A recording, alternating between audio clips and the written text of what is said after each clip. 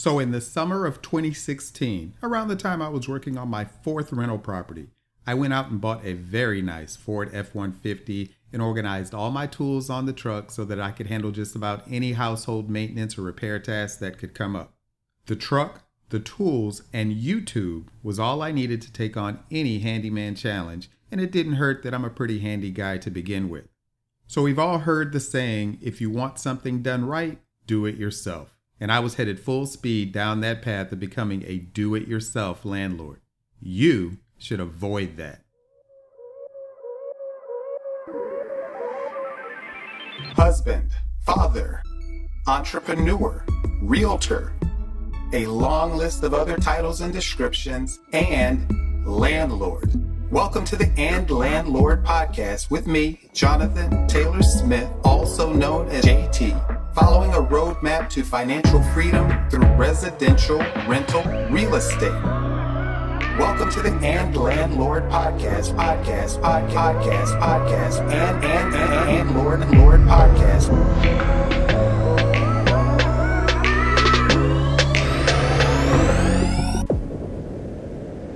Welcome to episode number 13. Avoid becoming a DIY, do-it-yourself landlord. Now that I've started off speaking about buying my truck, let me go on a brief tangent. I had needed a truck anyway, plus I wanted to advertise my business on the truck, as somehow wrapped cars or magnetic signs on cars just don't look as appropriate as on a truck. But advertising my business is perfect on the truck, especially a blue truck advertising a business named Blue Chariot. You'd think I named Blue Chariot after my truck, but that's not actually the case, even though it fits perfectly.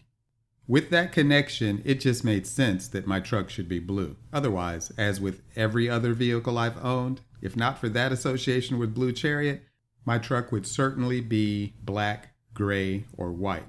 But for this singular reason, this is the only blue vehicle I've ever owned. It's a 2013 Ford F-150, as I've not bought a new vehicle since my red 1990 Geo Storm back when I was 18. So don't buy new vehicles. Instead, get a late model used vehicle that's fully equipped and has every accessory that is known to that vehicle with low mileage. And speak with a CPA before making a vehicle purchase for your business to find out how best to proceed in making it a tax-advantaged purchase. My truck essentially ended up being almost free to me. But now back to the subject at hand. Avoid becoming a do-it-yourself landlord. With my truck in place and tools on board, I started out doing work myself on each newly acquired property, number 5, 6, and 7. And I also quickly found myself showing up at occupied units whenever a tenant reported a leak under the sink or a garbage disposal jam. But I shocked myself out of the DIY phase in a "what the hell are you doing" moment of finding myself using an auger to clear a toilet clog. It was the last time I did any such task at a rental unit. Shortly after that event, one Friday afternoon, another tenant reported their toilet would not stop running. And thankfully for me, they also reported water leaking from the base of the toilet where it meets the floor and a loose tub faucet. If they had only reported the toilet would not stop running, I could have easily fixed that on my own, and so no doubt I would have stopped by the following Monday morning to handle it myself. I tended to do work on weekday mornings most often, and the tenant would be at work, so I could complete the task at hand without the tenant standing over my shoulder. But in this case, because they had also reported a leak from the toilet, I didn't want it to wait until Monday to stop by. And I had previously cracked a toilet by tightening it too much, so I started searching for a plumber and came across Jordan Plumbing, owned by a Mr. Jeffrey Jordan. He came by the next morning, met me at the property, and fixed all 3 issues, only charging me for 2. Yes, it was more expensive than if I had handled it myself, but it was nice to have avoided the need to do so. A couple of months later, I was on a cruise, walking through the streets of Old San Juan, Puerto Rico, when the same tenant called to report another plumbing issue, unrelated to the prior issues. So I gave the tenant the number of Jordan Plumbing and said to call them to schedule a service visit. Mr. Jordan's office manager called me back like 30 minutes later as I was still walking through the streets of San Juan before going back to the ship, as they wanted to confirm that I wanted them to come out and handle the service on behalf of the tenant.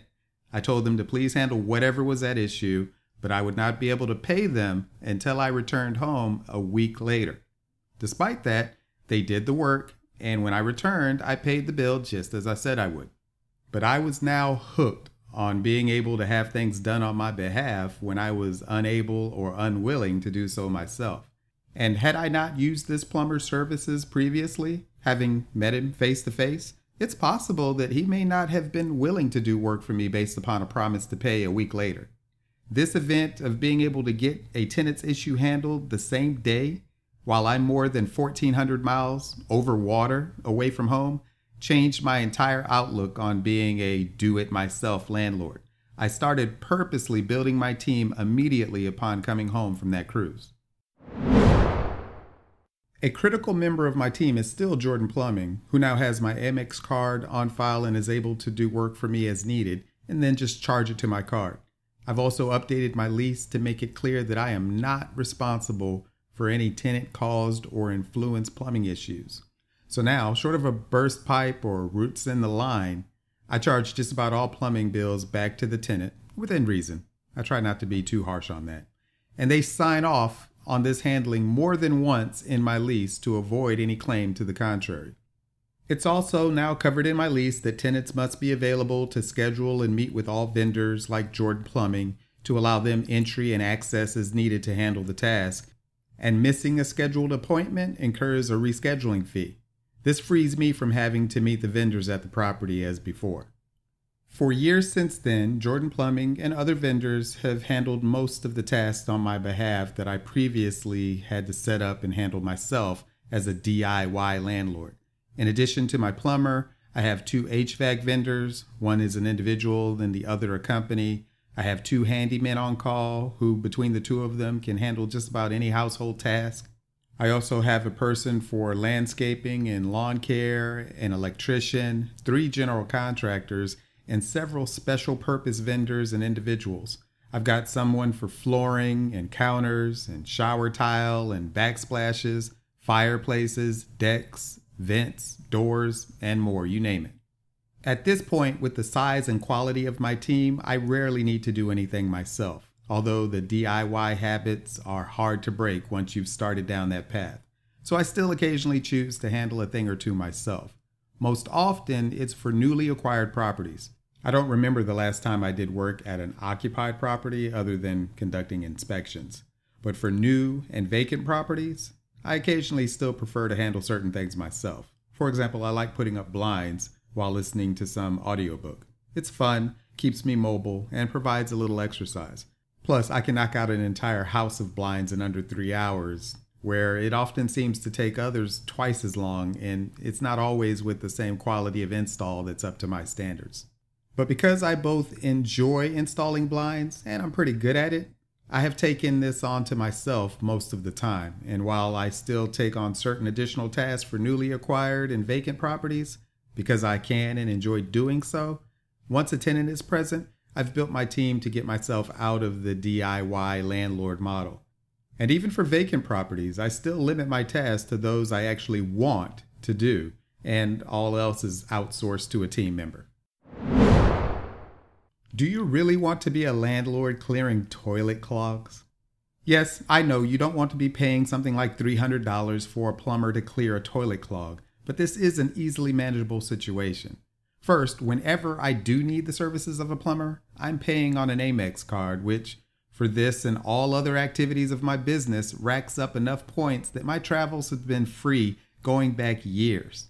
And with a few changes to your lease and some tenant training, you can make it clear that they are responsible for handling their own toilet clogs, in my case, after the first 2 weeks of occupancy.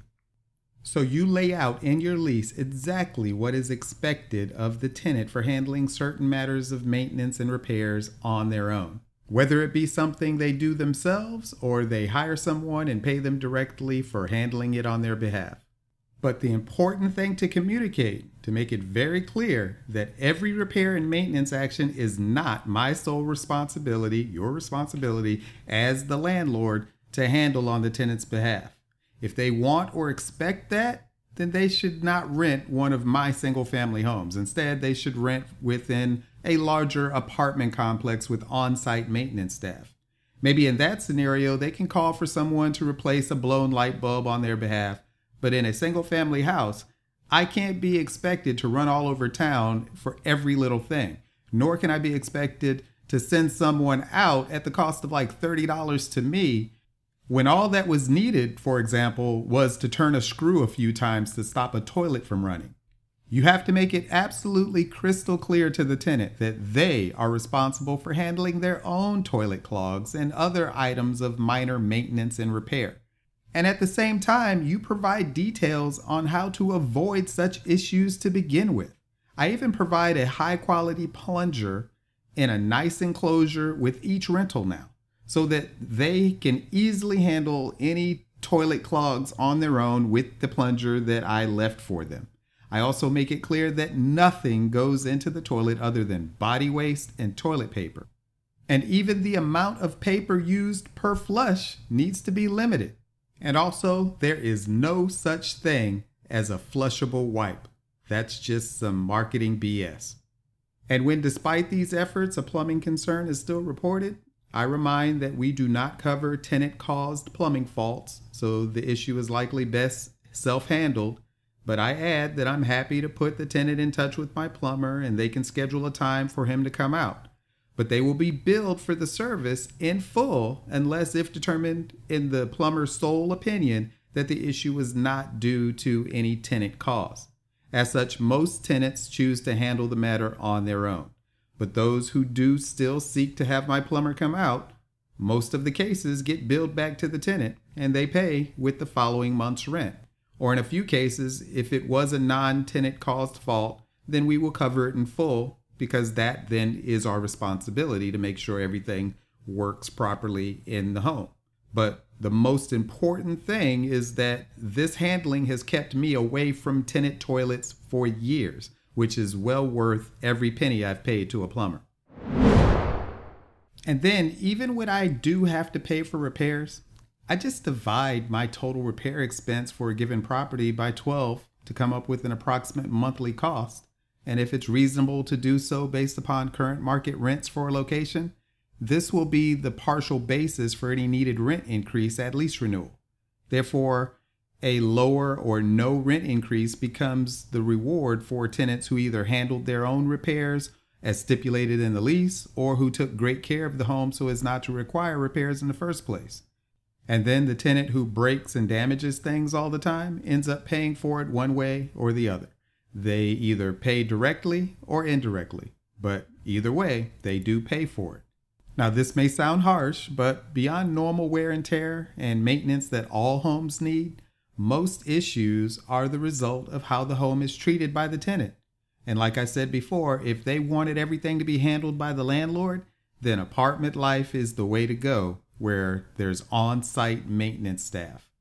But the benefits of living in a single-family home, even if it's a townhouse or condo, has certain responsibilities that come along with those benefits, namely that you are in part responsible for maintaining the home, and there's certain repair and maintenance tasks that you're going to have to do on your own. I'm not running all over town every time the slightest little thing happens, nor am I paying somebody $25, $30, $40, $50 just to come out and tighten a loose screw or swap out a light bulb or any of the things that you can reasonably handle on your own. A perfect example is a home I rehabbed prior to tenant occupancy, including complete servicing of all pipes and plumbing and a new sewer pump, as this property was below street level, so the waste has to be pumped up to the street. It ended up with a very expensive plumbing bill resulting from over 25 pounds of grease needing to be cleaned out of the pipes and sewer pump.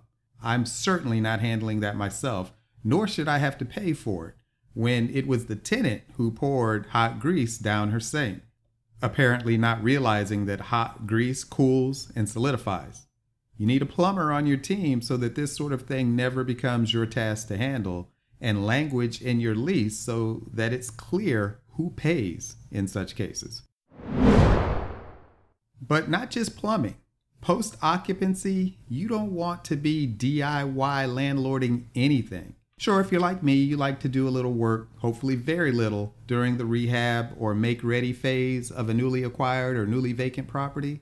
But once you have a tenant in place, I've got tenants who have not seen me through multiple visits by other members of my team. And if not for inspections, they wouldn't have seen me in years. And I'm training someone to handle inspections for me as well. I will soon get to the point where I'm not seen at all. Eventually, I won't be handling showings, lease signings, or other tenant onboarding actions. I already don't handle any maintenance or repair tasks. And soon, I won't need to handle inspections either. I will be completely ghost in the entire process, which will allow me to replicate the system and have rental properties in multiple markets, for which my goal is to operate in at least 3, but not more than 6 markets. But right now, my properties are all within a 20-minute drive, so I initially got pulled into the do-it-yourself landlord trap. Thankfully, I caught myself before getting pulled in too deep. I only cleared 1 toilet before I wondered out loud what the hell I was doing. Sure, if you want something done right, do it yourself. But clearing toilets? Was that really something I needed to be doing myself because no one else would do it right? Was that really the best use of my time? It certainly wasn't something I enjoyed doing, so why was I doing it? When you get a chance, look up Pareto's principle, also known as the 80-20 rule.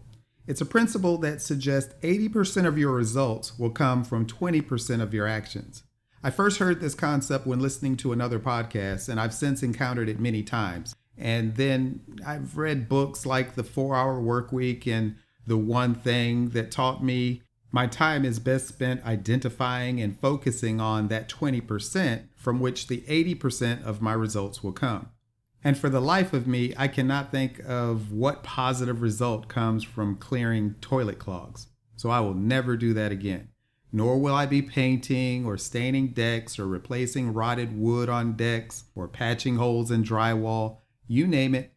If the property is occupied, I will have someone else do that work on my behalf. And if it's vacant, I will only do those tasks that I am very good at, enjoy doing, and get a little exercise in the process, like putting up blinds.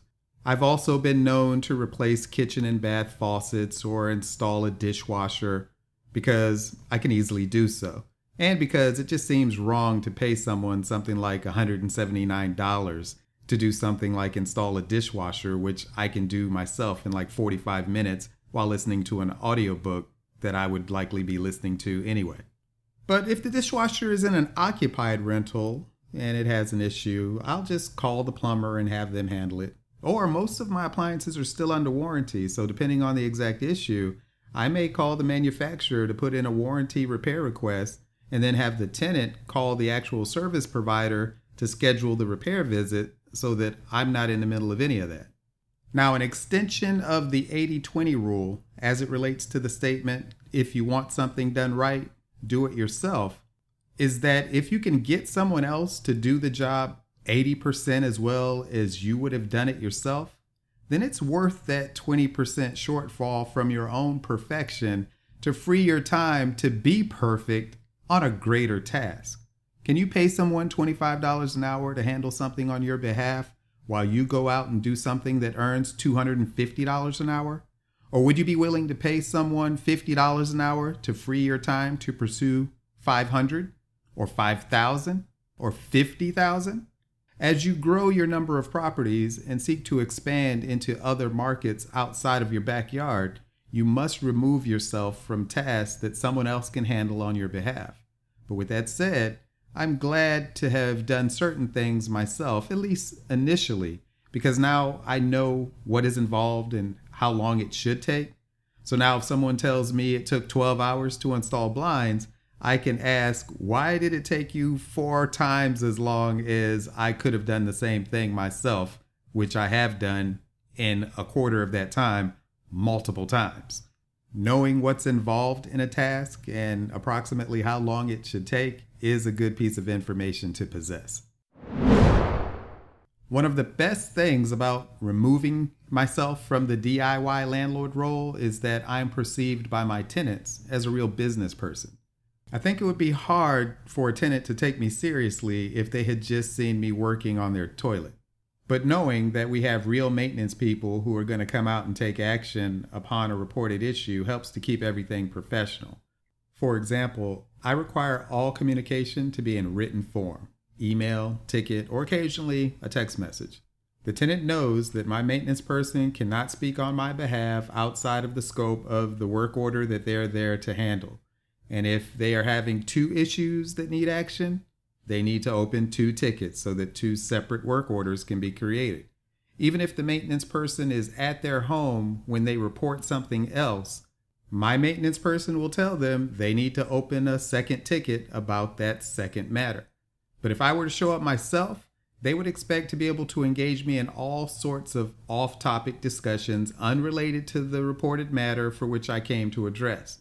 And knowing that I'm the landlord, they would expect any conversation with me to be official. And now I have no record of this conversation that took place, and I don't know who said what 6 months from now. I'm not going to remember that conversation.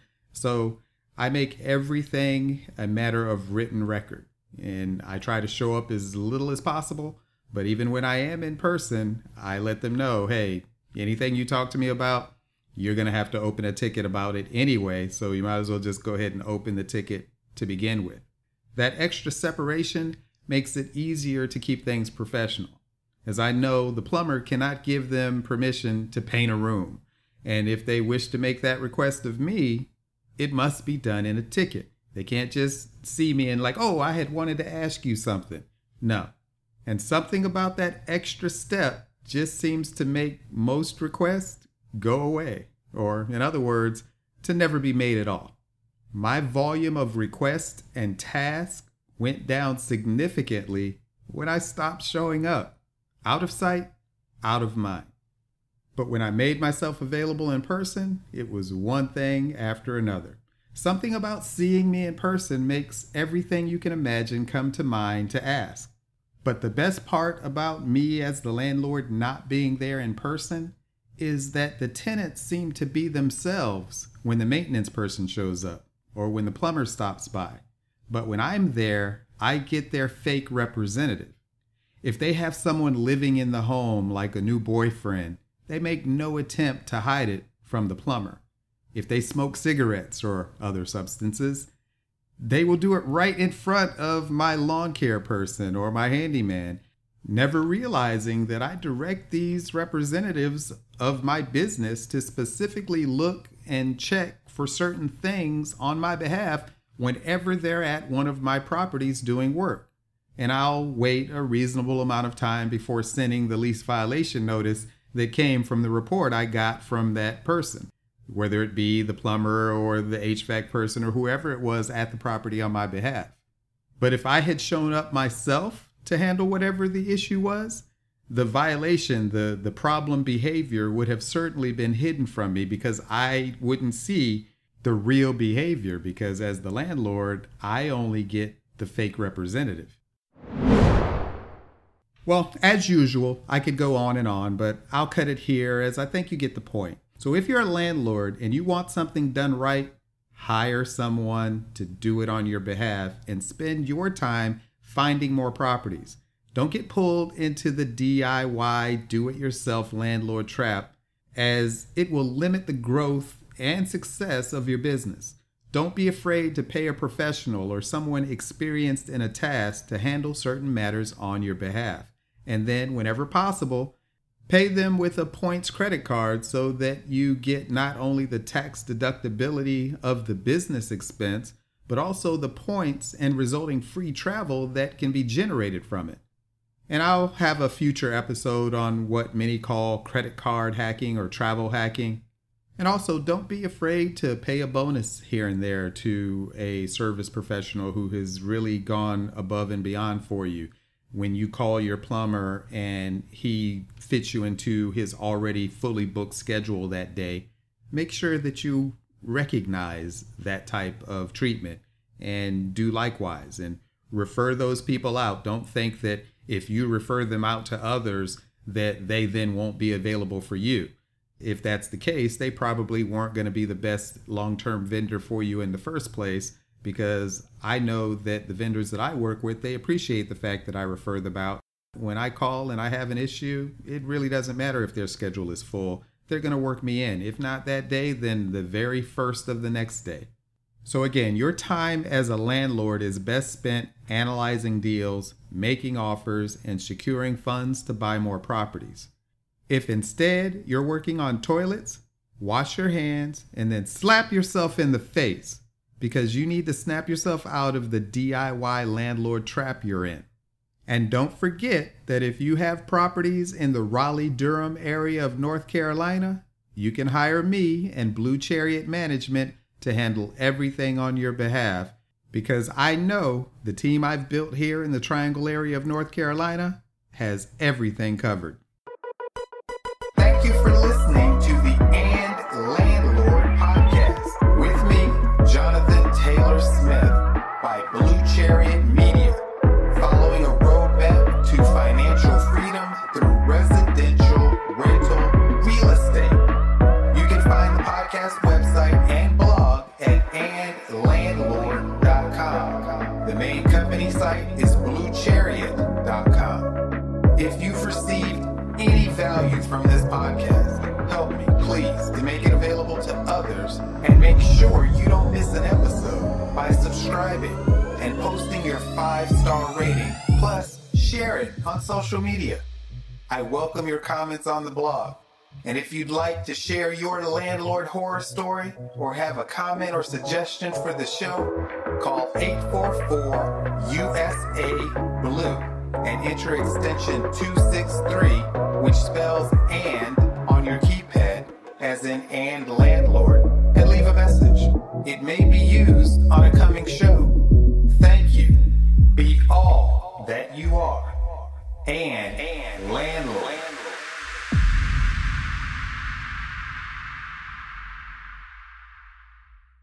Nothing on the preceding show should be considered specific, personal, or professional advice. Please consult an appropriate tax, legal, real estate, financial, or business professional for personal advice. The comments and opinions of any guest are their own. Information is not guaranteed. Any investment may have potential for both profit and loss. The host is speaking solely on behalf of Blue Chariot Media, LLC.